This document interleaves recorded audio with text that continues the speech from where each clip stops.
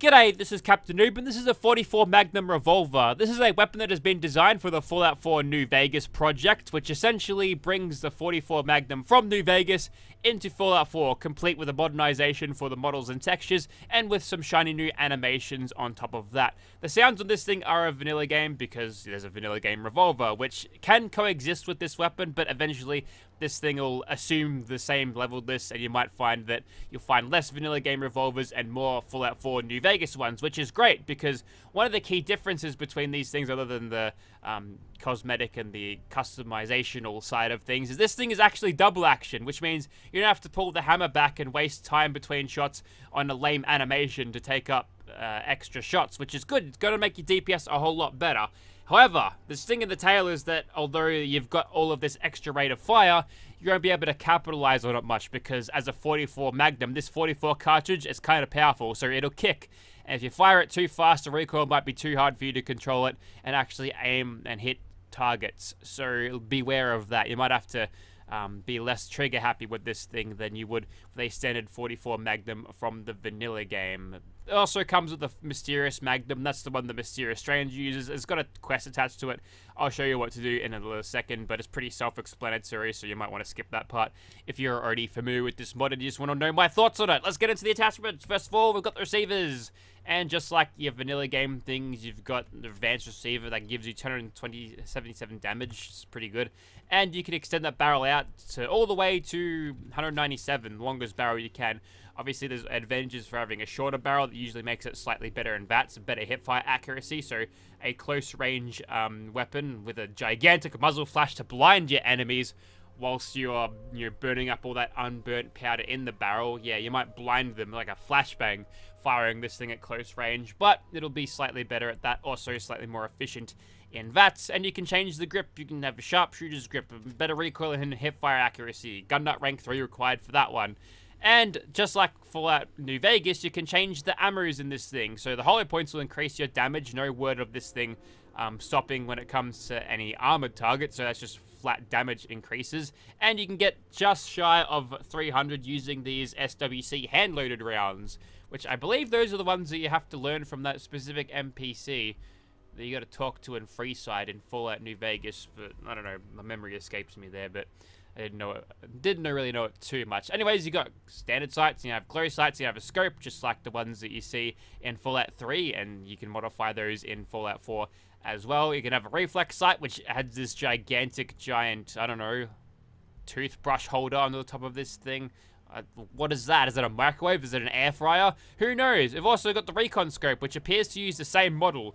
So yeah, that's kind of interesting. I would have thought there'd be a more open design for the reflex sight like you'd see on the vanilla game 44 Magnums. I think that's a little bit much. We're going to do it anyway, because VATS, right? And you can change the material of the grip. Walnut, mahogany, ebony, ivory, ebony.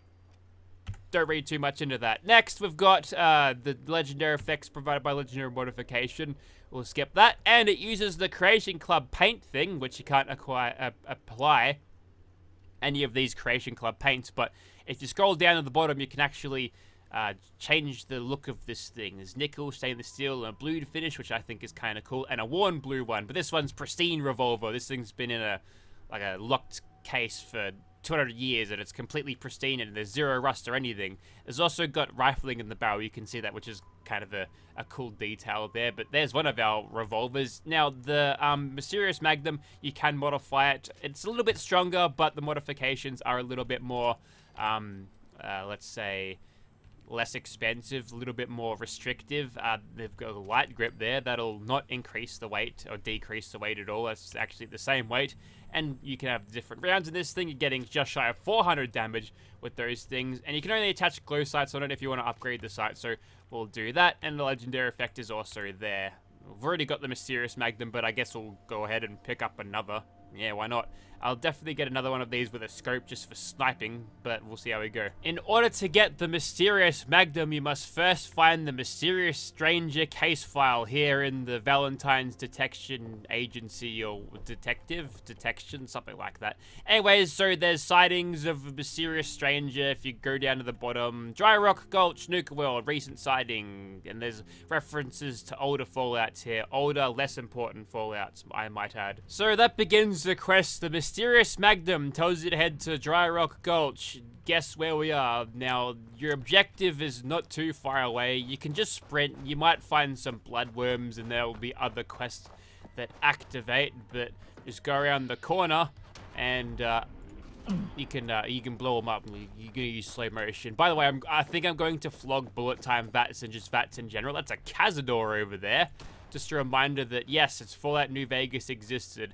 Anyways, so you'll find a shovel here. You gotta press F to dig instead of F to pay respects in this occasion. And as you're digging, you might get eaten by all the bloodworms getting around, but it's fine. Don't worry about it.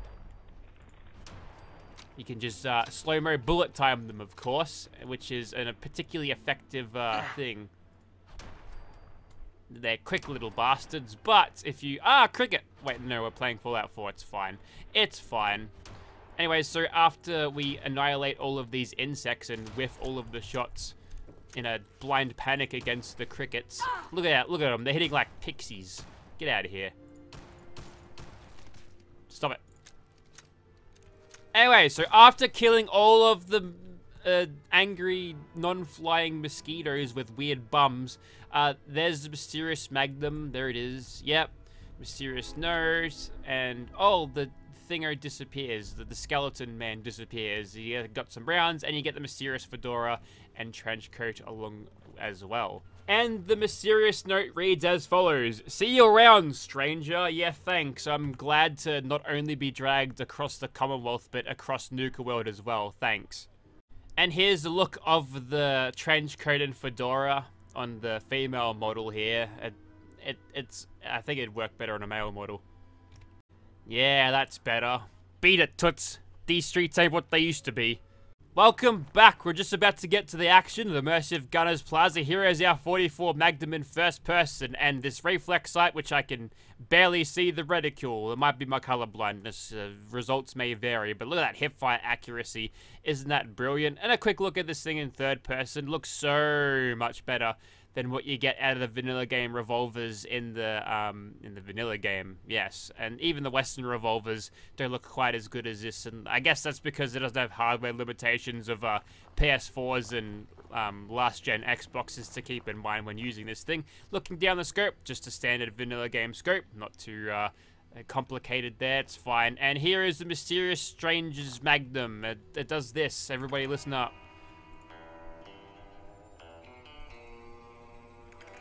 Oh, it's a Fallout New Vegas reference. Everyone clap your hands. Do you remember Fallout New Vegas? Had Legion in it and the NCR. Wow. Had lots of funny memes too. Anyways, I'll stop being facetious. Let's begin. And we'll go to our spot of infinite stealth and we'll just start trying to take heads off of dudes. Or dudettes in this case. Might need a like a VATS critical here. Because we might be slightly out of range. But we do a pretty good job at shearing their heads off from back here. 612 damage is actually quite good, to be honest. If I go for a critical from back here, well, it's not super impressive. I'm not sure this is going to a proper sniper weapon, but when they get a little bit closer, we can start to take advantage of its damage to its fullest extent. Except for that. Hey, the Mysterious Stranger showed up. He didn't lie to it when he said, see you around, stranger. Anyways, now that they're close, I'll start shooting them. That's much better. Much better damage. So yeah, sniping might be a little bit out of the question for this thing simply because the range stat isn't going to lend. But these guys are tough mercs, you know. So, unless you've got a proper longer barreled version or not sneak critting, you might struggle, at least in very high difficulty, to one-shot these guys. But, you know, so far so good, I suppose. Nothing to complain about thus far. We haven't had to push this thing beyond reasonable limitations as what you would want to fire this thing realistically in real life. Haven't broken any wrists. Bones still in good shape for now. That might change in a second. I'm gonna try to get as many as I can though. Yeah, we are so far out of range with this thing that we're only getting the McCready's chance. McCreed. No, that's a gunslinger from a different game. Although I think they changed his name because he started sexually harassing Tracer or something, or like other women around the Overwatch place. Like, what happened there? I can't remember. But Blizzard went through all that shit, and you know, that big iron meme was no more around the Blizzard offices because everyone just reminded of how terrible the women are treated in the gaming industry, right? Is that what happened? Who knows? Anyways, I'll stop talking out of my ass. Let's talk about weaponry. Let him go. So, it does definitely feel a whole lot better to use this than a vanilla game revolver, but I haven't really let this thing, haven't unleashed the monster yet, and we can unleash the monster by using the mysterious one and just firing as fast as we possibly can. Not even Killzone 2 lets you fire a revolver this fast. And one more to your head as you fall over for good measure. Alright, use this thing a little bit in VAFs. That's way better. I've always thought that using a revolver in this game, or any Fallout game really, is it's like your quintessential VATS weapon, because obviously there's some style to using a revolver in this day and age, and you know, where all AR-15s and, well, not even that anymore. We're past that. We're using SIG MCXs now. That's this day and age. But you know, 6 shooters back in the day. Oh man, fighting those Indians, you can clean up a whole bloody tribe of them before you have to even think about reloading. And obviously, these guys armed with their automatic rifles and non-fall damage protective gear. Got a harness, bro?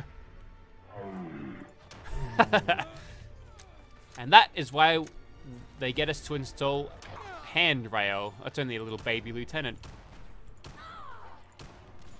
Obviously, it's a little bit difficult hitting targets sometimes. I feel like the sights are a little bit obstructive, but maybe I'm just making excuses for my poor aim. I saw that guy teleport there.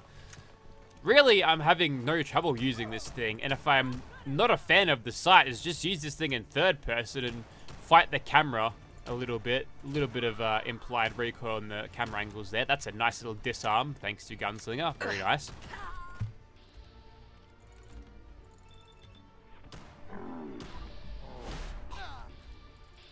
It'd be nice if there was an extra sound added to it, but I'm sure there's 44 Magnum sound replacers that already might be out there. In fact, I made one. Someone made a Battlefield, someone ripped all of the Battlefield 4 sounds, and one time, this is back on my old computer, I think it's been lost to a destroyed hard drive. Not destroyed intentionally, but just broke over time. But I used to have the Battlefield 4 sounds with the 44 Magnum, which gave it a little bit of extra punch, but didn't really suit the rest of the weapons and their sound designs and stuff. So, you know, that's why I haven't gone out of my way to remake that. Anyways, so things are going pretty well, and unlike most revolvers that I use, not using the tacky animations where I've got to pull back the hammer between every shot, this thing is actually doing pretty well. Now, we are using the Mysterious Strangers one, which is giving me a little bit more damage than what you're supposed to, but it's a relatively easy thing to get, and from my experience, I actually haven't found any of these in a leveled list at all. So the only one I've found naturally is the Mysterious Magnum, so take that information for what you will. Sweet. Takes me 6 shots to destroy a gunner if I don't shoot them in the head once. Probably 3 if I got them all in the head for like double damage. Probably would have done the job there. So being accurate counts. So if you use VATS with this thing, that's how you're going to really capitalize on its strengths, because it is a very high damage per shot weapon. The fact of the matter is that you just won't be shooting it fast enough to get a whole lot of DPS. It won't be like a M249 type deal where you can just crush everything within a few seconds. Back into danger combat now. Before that guy can heal himself. Get a couple of hits in. I'll be honest, I'm not even using the iron sights to aim there. I was just using the I was just using the pacification box to aim. Now that seemed to have done the job pretty well. Ooh, a little bit of visual bugs happening around this thing. Mysterious Magnum being very mysterious right now. I don't know if that's just weird texture bugs or just some weird shadow things, but I can't seem to replicate. Actually, there it is. That might be AMBs doing that. Who knows what's going on there? Looks like the weapon's shadow that's casting on itself is just a little bit misaligned, which means I've got like a ghost revolver at the same time, which is cool. Also, it works the classic holstered weapons as you'd expect. It's on your side there. On your hip, if you will. Haha, New Vegas reference. Really funny. Alright, the Swan will spawn in, and he's got buddies? What's going on there? Oh, that's the broke guy who hasn't got any supplies for you to buy. Well, he's going to aggro the Swan anyway, so we'll take him out. And that one will just hit. Lady Luck was with me on that shot. Hit him in the side there. Now, I'd like to get a couple of shots on this guy's face, if I can. And if I get into VATS, I've got one critical. Okay, well, this is not going to work super well, I don't think. Well, we rolled the dice there and got 75% of our shots in, which is not too bad at all. Perhaps we could utilize this thing in its VATS critical form. We've got a bunch of VAFS criticals, which aren't showing up on the screen, but I think at this stage I'd almost be out. Yep, that's it. Ah, Mysterious Stranger has shown up. That's some good extra DPS. And we might just want to continue utilizing this thing in bullet timey slow-mo and using this thing like that. That's so much faster. He's got his back to us anyway, so it's not like we can chase headshots for additional damage, so we'll just do that instead. Perhaps the choice now is to... There's a bighorner there. Is that another thing from New Vegas? Is that a possible Fallout reference that I'm seeing right there? There's a very fast reload. The Mysterious Stranger is going to come out once again. Good for him, except not really. He was primed and ready, but decided that he'd stand me up there, so not cool. And here's where you'll find this thing. Its strength is obviously high damage per shot, but if against a single target, your extended DPS, yes, the rate of fire is a lot better than what you'd find it to be for a standard vanilla game revolver, but it's still slow.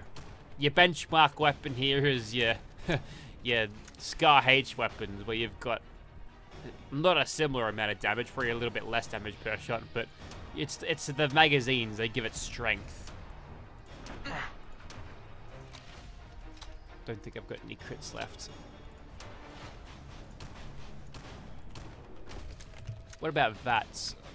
Could use his face to generate some more. Maybe. Or at this stage, I think... Actually, that's Nerd Rage. May as well take advantage of that with the Mysterious Magnum.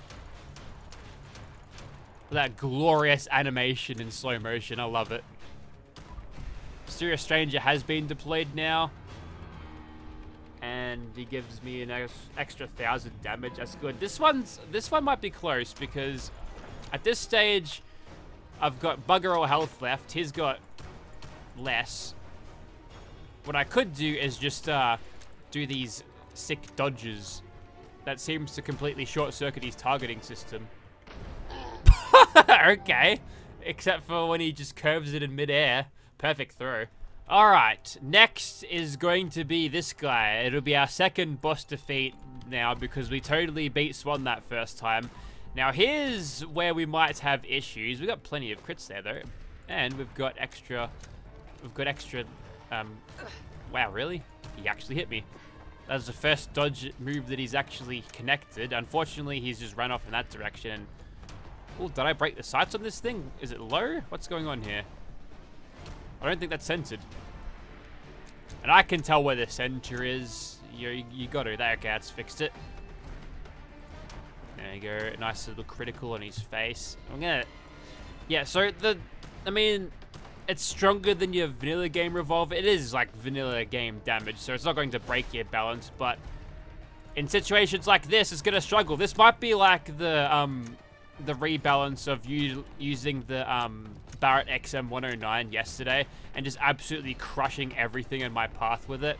And this is just the the rebalance of that. Got to use something I'm going to struggle a little bit with, or a weapon that is not particularly well suited for the tasks that I'm applying it for, which it is not. Normally, I mean, if you're using a difficulty that is not bullshit and takes half your damage away, then I think you'll be just fine with this thing, to be honest. Like a survival playthrough, it's a very lightweight solution. You get a whole lot of damage out of it. You don't get anywhere near the damage penalty. Wow, he just got smacked in the face.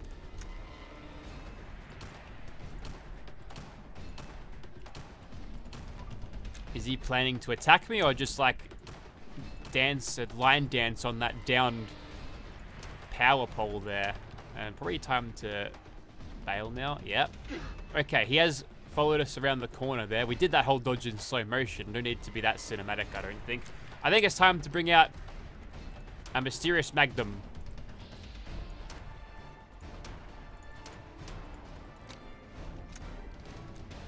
And one more dodge. I got just enough AP to sprint my ass back up here.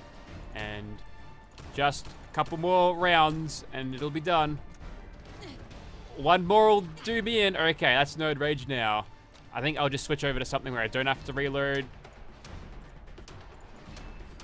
Alright, we've done the job. Okay, a little bit of a struggle. And if it wasn't for these dodge mods, I'd have no chance of surviving that other than just breaking his pathing and jumping down here manually, which is nowhere near as cool as doing that, is it? Alright, so I think you get the idea. So the Fallout 4 New Vegas Revolver is, as expected, effective, but not a universal weapon where you can use it pretty much anywhere. Is the combat music just going to keep going? I guess so. So it has its strengths in its revolver form, where it's a high damage per shot weapon and is fairly efficient in VATS, all things considered. So that's all nice, but I found that it's going to be a little bit lackluster against gigantic targets like that, which will take up a load thing. And wow, the birds just sit right next to you. Are these? I don't think these ones are the Institute Spy Crows. No, they're different. They're eating the dead fishies though, with gigantic eyes. That's creepy. So anyways, if you'd like to see this thing in your game, check out the link in the description. If you're a stickler for revolvers, this is a really good mod to add into your game. If you're doing like a proper gunslinger playthrough where you can use VATS and you're not going to get your damage penalized by half, then highly recommend this one. It's a high quality weapon mod, models, textures, animations, very high quality. It's just the practical applications of it that I find quite lacking, but that shouldn't sour what is well and truly a very well crafted mod. So go ahead and check it out if you want. Link will be in the description. Thank you very much for watching, guys.